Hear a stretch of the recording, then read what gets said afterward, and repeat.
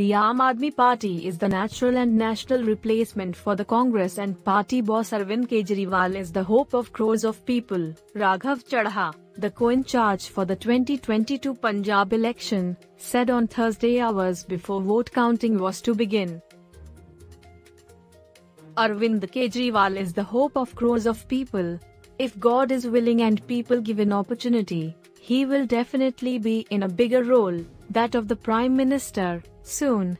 AAP will emerge as a major national political force, Chadha told a leading digital portal.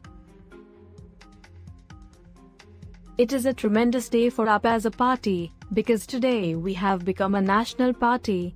We are no longer a regional party. May the Almighty bless us and Arvind Kejriwal.